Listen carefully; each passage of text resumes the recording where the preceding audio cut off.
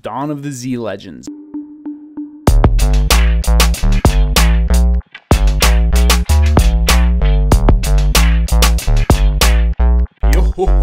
Yo, what is up, Johku? It is me, Johku DMD, and I got a weekly story time Shrip'm box with an upside down Dragon Ball Zenkai Dawn of the Z Legends. Dawn of the Z Legends Zenkai Dragon Ball Shrip'm, because there's a secret rare in one of these and I want to find it.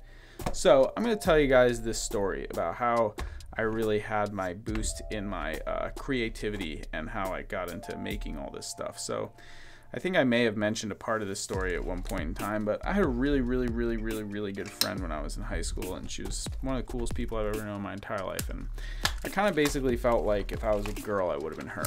We were super tight, and unfortunately, right before I went to college, she passed away in an accident. She was in a car crash, and it was heart-wrenching. Really messed me up. And I was super depressed my first year of college, having a hard time making friends and getting out into the world and living life. But you know, I spent a lot of time learning about this class called Qigong, which I talked about a little bit. And I gotta bless him. Let's bless my Bardock pack here. I got into this class called Qigong. I was doing some meditation. I was taking some art courses, and I had a I need my Shrip'm can. This is where I put all my Shrip'ms. Make sure it's in here, and then I put them in a bag and I recycle them. I recommend doing it also. It's a nice idea. So I was taking this class called Qigong, and we were doing these like movement meditations. There's a lot of meditation in that class. That's kind of what, oh, this is cool. Yeah, Gogeta, 100K Gogeta. Gotta love having those. That's very rad. Doing a lot of like breathing and movement and meditation exercises to learn how to kind of focus your energy. And you know, I was feeling really bummed out, and I decided to do a Qigong practice and kind of do some meditation. This was about maybe 8 months after she had passed away. And you know, I was doing this practice, and after, I kind of just sat there and was meditating, and it was the craziest thing. I swear I heard her voice just come into my head, like in my brain, and she was like, "Hey boy, what are you doing?" I was like, what are you talking about? And she was like, "Why are you so sad all the time?" And I was like, "Are you kidding me? Like, you're gone. You're not here. I can never see you again. I can't ever say anything to you ever. Like, there's no recourse. There's nothing. You're just not here, and it just totally sucks. And that's like the worst ever. I hate it. You know, I hate waking up and you not being here. It's really sucks. And it, you know, it was every day I was feeling like that, and I felt like I had this chance to tell her because I was like hearing her inside of my head. And I swear I heard her say to me, she was like, "Dude," she was like, "you got to get over this."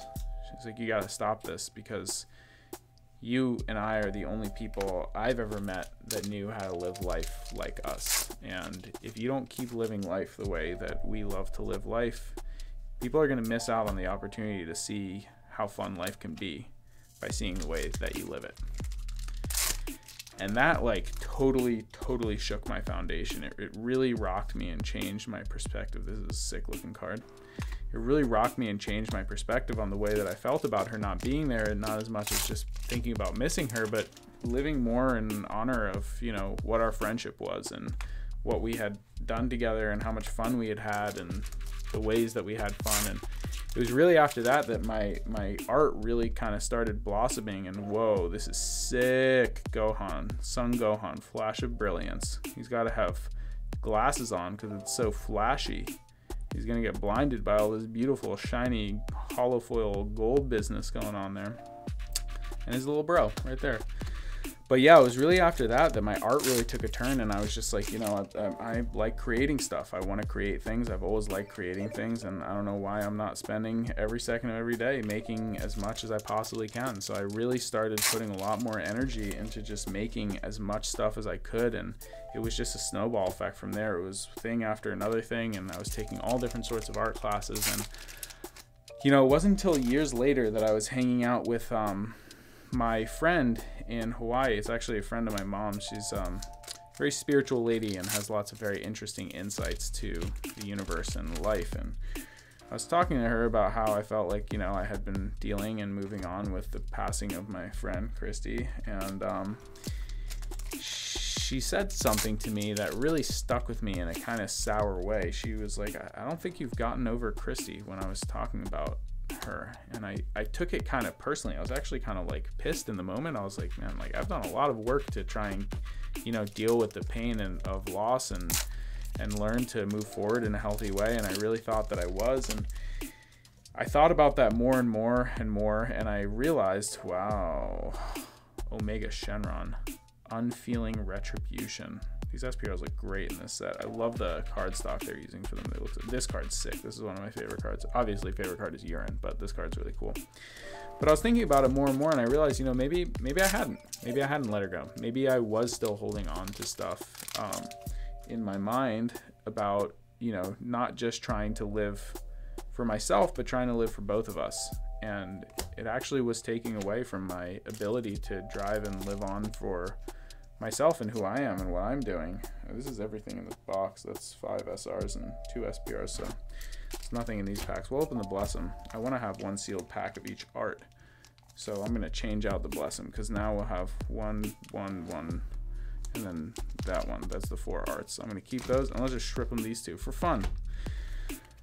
You know, so I realized at that point that actually, you know, when you lose somebody, it can become a little easier when you feel like you're living for both of you. But really, you have to live for yourself, because at the end of the day, no matter what in life, no matter who you're with, who you love, who you spend your time with, who you care about, you're always going to wake up and go to sleep with yourself. And you have to really love that person and be in the life of that person. And if it is good, then, you know, you can get to share that with other people and grow on your own in a positive way. So, you know, it really taught me a lot, and I feel like I figured a lot from that experience. But I hope that offers some perspective on, you know, your guys' lives, and you can share and resonate with some of that stuff. These cards look great, though, by the way. This is awesome.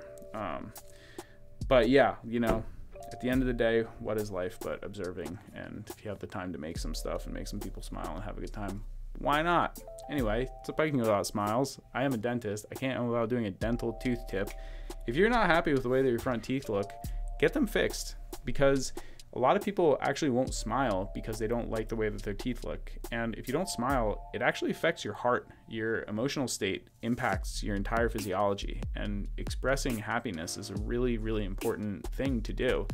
And it's easier to do when you're psyched about the way your teeth look. So if you don't have front teeth, or if your teeth are damaged, or you don't like the way they look, I'd recommend taking the time to fix that so that you can.